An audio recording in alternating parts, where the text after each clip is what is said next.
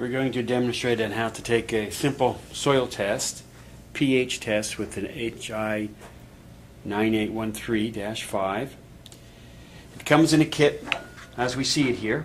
We have the meter and we'll have the probe. I've already pre-attached the probe, but the probe just fits in and turns on. And we'll have some calibration solutions. It's important to calibrate it, especially when you get it, because we don't know how long it's been out of calibration, so check it out for calibration. It's extremely easy.